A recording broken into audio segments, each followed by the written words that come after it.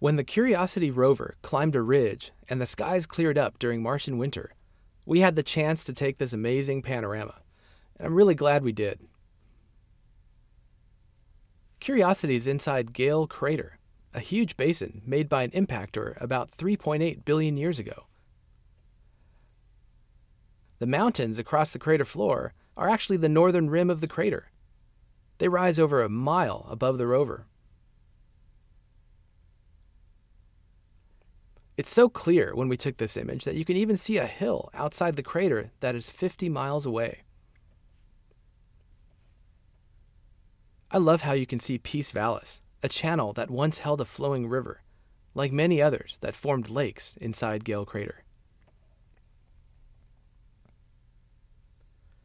This is also the first time we could look back and see everywhere we've been so far in the mission since landing in 2012. Here's the path we took. After landing, we drove to Yellowknife Bay